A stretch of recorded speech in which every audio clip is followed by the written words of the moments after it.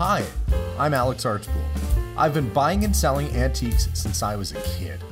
Over the years, generations of our family have gotten involved in the business, and I'll search just about anywhere I can to find hidden treasures both big and small. I never know what I'll turn up next. It's about exploring new places, seeing new sights, and having fun. And even though sometimes I get over my head, we try and make things a little better along the way. This is Curiosity Inc. Hey guys, and welcome to today's episode. I got a call that there's an estate that might need clearing. In fact, it's about 4 generations worth of stuff, and family is sorting and going through it now. I've been invited to their house to come have a look. I'm about to go inside. Best part is I think they said that I can film while I poke around, so let's hope we can find some cool stuff, maybe some treasures today. You never know what's going to happen, so let's go on an adventure today and go dig around a house and see what's in some boxes and what's lying around the corners. Let's go. All right. We are in the garage. A little chilly in here. It's actually colder in your garage than it is outdoors. I don't know how that's possible. Must be the concrete trapped the cold. It's like a freezer in here. And you guys are shy and don't want to be on camera. So if you're wondering, why isn't Alex showing these people? How rude. Well, it's because they don't want to be shown. But look, we have little metal travel trunks. All these crates. Have you guys looked at the labeling on the crates to see what they're labeled as? The ones you want to look for aren't so much. The apple crates are kind of cool, like that. But it's ammunition crates. That if you come across ammunition crates, so they would say like CIL or North. Some of them can be worth hundreds of dollars depending upon what age it is. So if you do have, and there's lots of antique wooden crates in here. Some of them were storage. No. Oh, I thought that was gonna be. I thought that was gonna have a sewing machine, and I was expecting weight, and it just.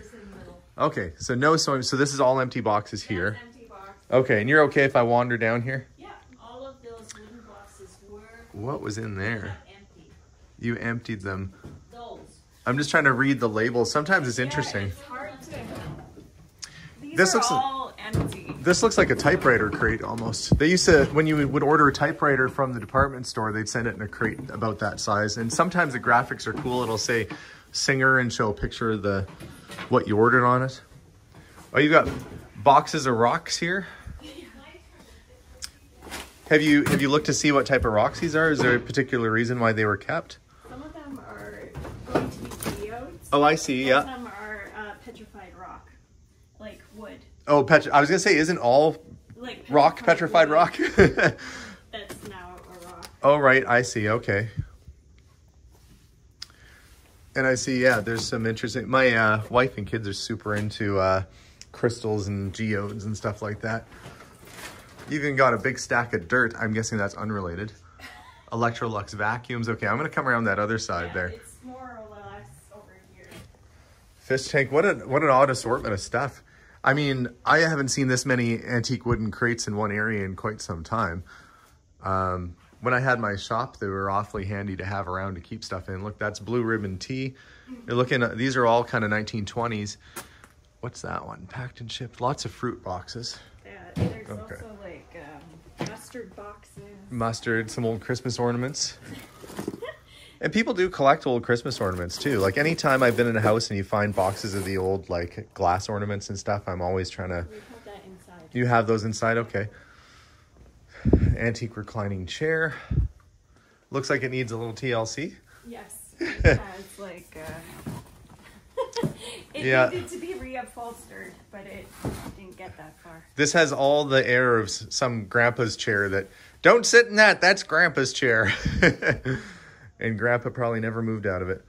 Handy soda. Where we had mason jars. Okay, so this was mason jars. And then we started getting more boxes that we were going through. Okay. And have you gone through some of these yet to see? No, we haven't. I'm going to peek. I see Richard Scarry kids books. It looks like paperwork and stuff. So these are probably going to be assorted. Right. Okay. But then this is like my great-grandfather. Oh, newspapers. Yeah, they kept stories. So. And what era is that? 1938. 1938. So just before the war, there's the King's coronation. Yeah. Royal welcome to their Majesties. Yeah. So Interesting. Boxes of paper. And I do also buy postcards and things of that nature. And there are people who have great interest in old newspapers too. Just people even craft with them. Yeah. So there are a lot of boxes here. We haven't even gotten into this section. To see what this is. Okay. I just moved this. This was in front of this. Books. I'm just peeking. Oh, these are, these lids slide off. Let's just have a little. Probably more recent. Yeah. But... cookbooks though. Okay, well, I'll let you do, that's the fun stuff for you guys to go through the boxes that haven't been gone through, but. Exactly. Okay, so let's maybe have a look at the stuff that's set aside. I'm just looking, correspondence, that's probably letters. Looks like your aunt kept just about everything. She kept everything. So... Oh, that's a nice old trunk. Yeah. And what's inside the I trunk? think these are just crate lids. Oh, lids, yeah. But, you know, if any of these are oil cans, it might be worth looking at. I'm going to actually get the light on here so I can see better. I haven't there even we go. Really gotten So, into this section yet. Okay. So any old tin, if you wouldn't mind holding that up for a sec. Okay. So what you want to look for is any tin that has a name on it, like a graphic, like this one, that is something Silverleaf. Any of these, okay, I can pull that for you. There's an old honey container. Unfortunately, a bit worse for wear, but those lids are going to come in handy because those are probably the lids for these tins. Not much of a graphics slide on them, but that one, yeah, like this. Yeah. So it's really important to look at these cans. There we go. Swift's Silverleaf brand, pure lard. Well, that's a big bucket of lard. Holy cow. That's enough lard to keep you in business for a while. So old food tins are neat. Oil cans can be worth thousands of dollars, especially if it says like buffalo oil on it. There's some with North American Indian or Indigenous peoples on them. Those can be very valuable. So we'll give you a few things to look for as you're digging around. And hopefully you can find a few treasures. Some odd little things. I'm sure there's going to be all sorts of stuff to look at today. Thanks for showing that to me. So you've probably seen push mowers before, but this is half a push mower. And I think that's just really meant for doing small edge work, but it's the same idea. A little rotor on there. So you go. Still works. You sharpen those blades up, it'll still do the job, but that's just for doing kind of like maybe the edge by your sidewalk or something. A little awkward to push with just having one wheel, but you know, the era of invention, you got some old pop bottles and beer bottles. Medicine bottles. Look like they were dug out of the ground almost, some of these. And have you looked in all the rusted nails and chain? Well, that's probably what that is. Yep. Is that worth something? Rusted nail and chain. I have a friend who does artwork who could probably use the nails to weld with. He makes sculptures and stuff out of it. But your average person probably would shy away from rusted nails. Okay, let's have a look inside. Okay, so then there's all these. So that was full. What is this? Just little chocolate boxes? So or Christmas boxes? My great aunt kept everything, and so yep. She just had all these boxes, and she kept them all. I guess, yeah. Stocking boxes. They moved out from Calgary. Okay, so my grandparents came to Calgary in 1904 and 1906. Right. My aunt was born in 1908. 1908, yeah. My uncle was born in 1911, I think. My dad was born in 1919. Well, when you look at the age of some of these boxes, you know, for people who, there are people who collect antique nylons, you'd be surprised. But the ones that have graphics on it like this are probably worth separating. Like a box like this that doesn't have anything on it, it's kind of water damaged, not really worth much. But some of them have really interesting graphics, and you know, it's probably worth separating those out because you could probably get a couple bucks for those. You know, like the stocking boxes. There are people, and if you ever come across the stockings that go in the box, they're in the museum box. Okay, I was gonna say because there are. I see you've separated stuff maybe to donate to a museum. Yeah. There are ladies. Well, there are people who collect antique hosiery, all that. We took stuff out to the museum in Rocky. Oh, That's okay. where we grew up.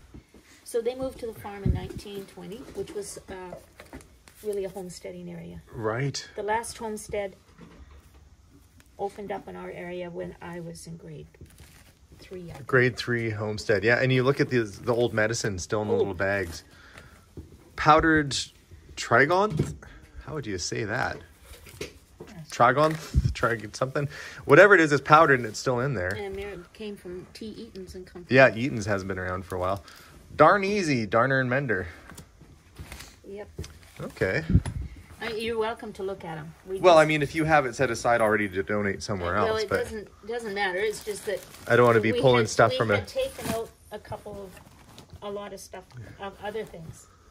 But then as we go through, there were things that are just different, right? Okay. They're just different. Like, you need to go find your medicine bottle that we found from Anna's And what's stuff. in the box up top here? This is still... Okay, these are... Like enamel pans and okay. And stuff. All right. Things that would just go in and display at a Right, museum, okay, not yeah, so they can necessarily- Apparently decorate Rocky with it. is getting This is like an old an Okay. and 1906 self-educators. Okay, yeah. Didn't get thrown out. Apparently the museum of Rocky is getting an old log cabin type thing. Oh, so you're keeping the stuff aside so they can decorate with. Well, some of it, yeah. Okay, I don't know what's in there. Probably more tools. Little boxes. Little pieces of dishes. Oh, tiny little kid dishes for having a tea party. Yeah. It's for painting. She painted the house. Oh, nylons. Yeah, so there you go. So if you had those nylons with the nylon boxes, somebody would find value in that, you know. There's some new ones, were there not? Yes, not necessarily right there. Yeah, it's a whole trend, I guess, to keep and maintain and dress in the old way. Oh, there's a doll. And that corset? Corsets. Yeah. Got rid of them. Do you imagine having to get strapped in just to be able to go out for the day? Dye. Yeah, old dyes. Pieces of dye. Okay. Granulated sunset dye. She donated a lot to the Clothing and Textile Museum at the UV. Oh, good. Well, it's nice to know that you guys are finding homes for these things. And, you know, my job is to really try and help stuff avoid the landfill, so you guys are doing a good job of that.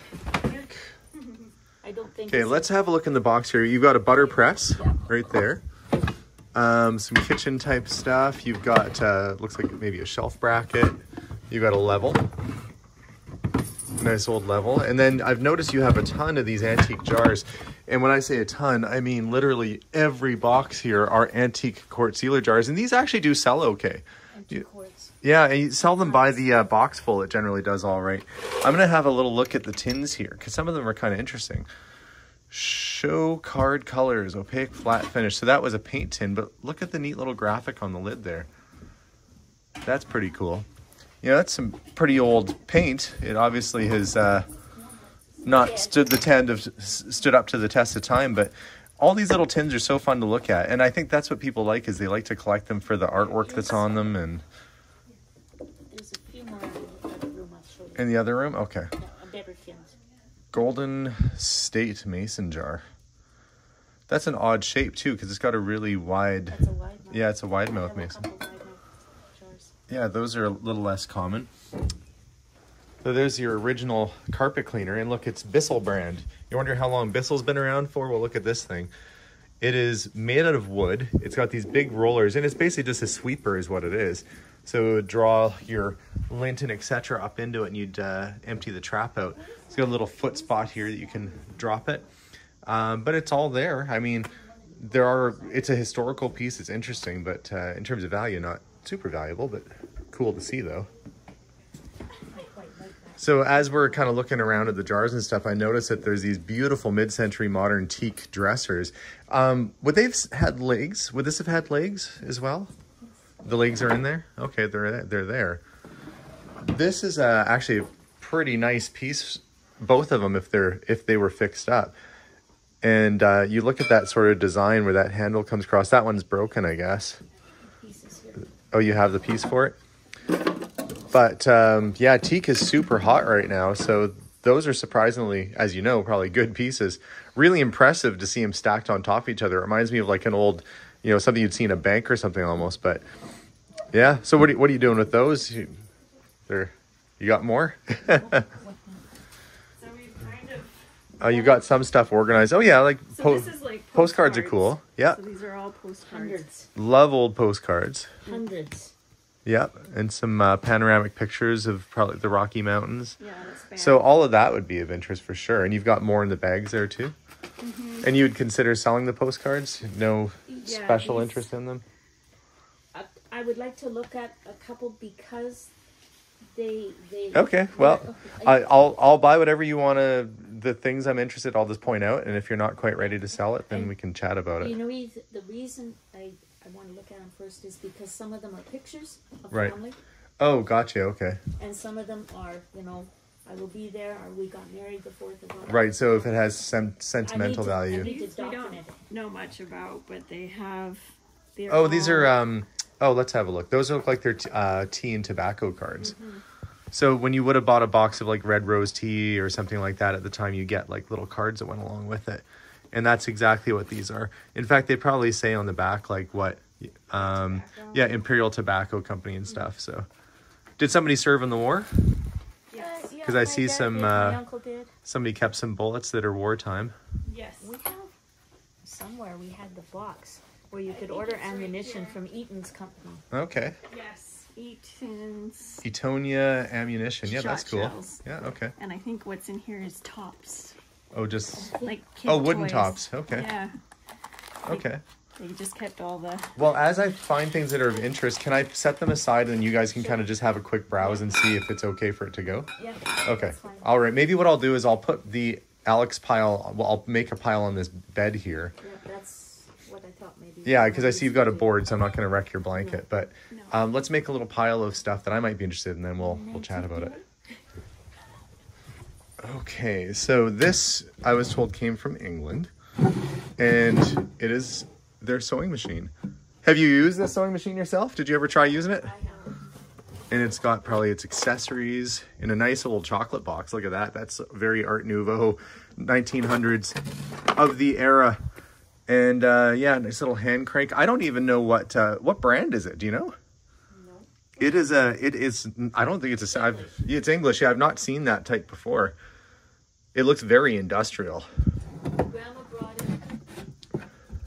Which, It's kind of looking on the table here. It's an interesting sort of lantern. It's an odd setup. it's a hurricane lamp. So the other thing we found. So this you said is a shaving kit? Yes. Okay, so let's have a look. Oh, It's like. and the Oh, look at that. Yeah, so you can keep, you got a button hook. You've got stuff to keep your cuticles nice. You got you probably put some cologne and shaving cream and stuff. So that's a full little kit. Is the razor in there too? Yeah, I believe it's right here. Oh, yeah, yeah. And at one razor time, strap, because the razor strap got used for other purposes. well, yeah, I bet. And then that could have been a safety or a straight razor that went in there. Neat little kit of years gone by. Do you mind if I have a look at the papers here? Yeah. So they would print a story every week, I guess, a part of it. And so this is your aunt or your mom kept every story incomplete. So lots of Western stuff. Showdown by Ernest Haycox. And so look at them all in here from the 50s way back. All these papers and stories and stuff. That's pretty neat. And there's more boxes like this. in Like the that too. garage. Yeah. And I guess you've got a lot more boxes to go through before we know there's a exactly few what of there those, is. yeah. And yeah, you said this is mostly leatherworking cobbler type stuff, so you can mend your shoes. Like you were saying, if you're on the farm, you got to do everything yourself. So you have your shoe forms. There would be a big stand that this sits on, a heavy metal stand that goes on like this. There was some metal thing. It's a heavy metal. It has a base and kind of a square shaft that comes off it, and it fits perfectly in the end of that. You would know because it weighs a ton. It's cast iron. So if you have a cast iron stand somewhere in the house, you're not sure where it goes, it's probably that. I'm just looking at the odd little tools and bits and pieces in here because sometimes those are interesting. And there are lots of people who collect old tools, but mainly old planes and plows are of interest to folks, but still neat to look at.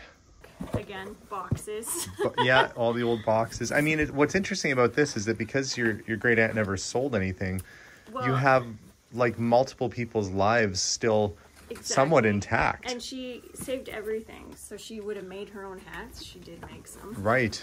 And some of that is the netting. The netting, yeah, the old family photo album. It's like she has all kinds of in the process of making a hat.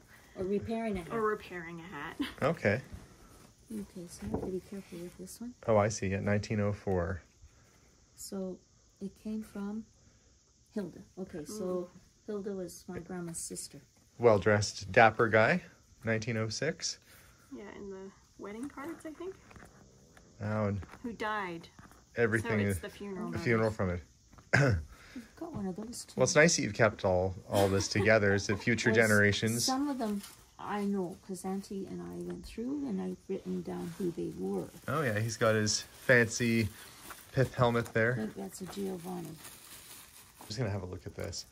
So you were saying that the Just Shuswap, saved into BC it. area, Okay, yeah, so indigenous made, probably what it are is, but 1900 to 1930, I would say. 1930. Well, I think it came to my grandma around that 1920 to 38. That's a beautifully woven basket.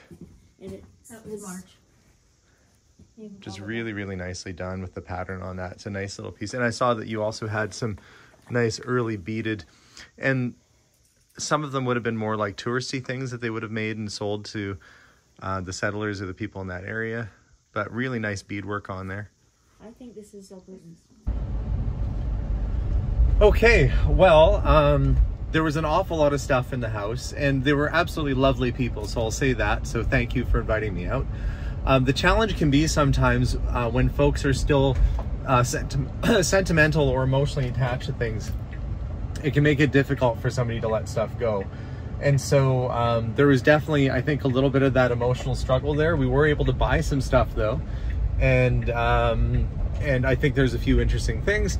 So we'll get back to the house, we'll go through it, and I'll show you what I was able to find in this collection. And hopefully they can find their way to selling some things, some more stuff themselves, and freeing themselves from all that stuff. Truthfully, there's a reason why I kind of prefer to go to places when the person is completely ready to sell. It makes it a lot easier, but we were able to get a good little pile of stuff. So we'll get back to the house, we'll offload, and I'll show you today's treasures.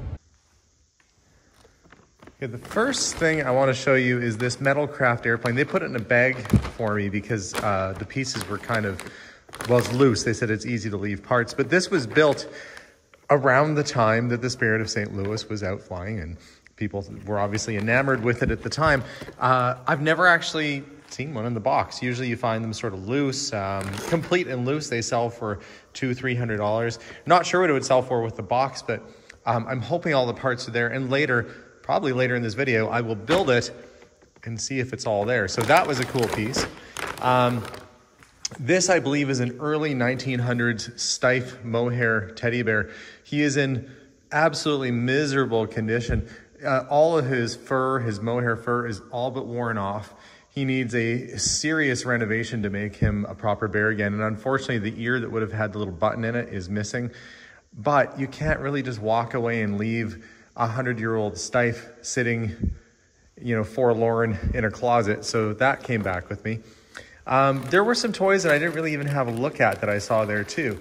And I pretty much just bought the whole bin of whatever they had, but there was some really early tin plate toys that looked like early pre-war German made, like we're talking late 1800s, kind of in that era. So it's missing one of the wheels there, but you got this clown on what looks like kind of a bicycle of sorts. Oh, there's the other wheel in there, and there's the spring. Obviously, the spring has sprung on it, but kind of a cool thing. It might be like a J. Shannon Company, maybe early American, but really interesting little piece.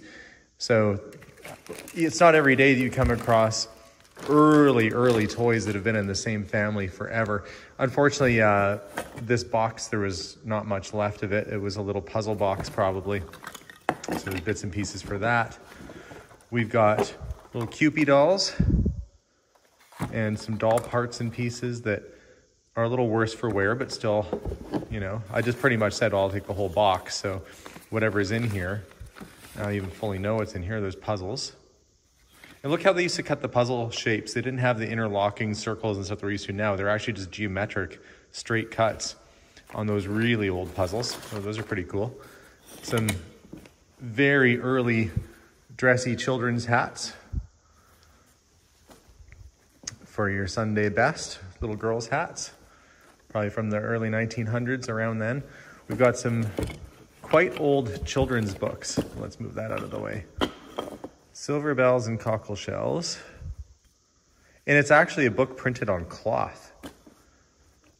Playtime, linen playtime book. So yeah, I guess it would probably stand up a little bit better if it was, you know, on linen. So it's kind of unique. You wonder how many of those are left. Billy Boy Scout book. Look at the great graphics on that. Isn't that just that's just a fun thing to look at if you had that framed and on your wall. Some of these book covers, it's just such great artwork. Sunshine painting and crayon book. And it's not been actually colored in 1925. Oh, it has some coloring. A little bit of coloring happened in there. That's all right. That's what it's meant for. What is this? The Great Obstacle Race game. Now that's a fun one. Spears Games.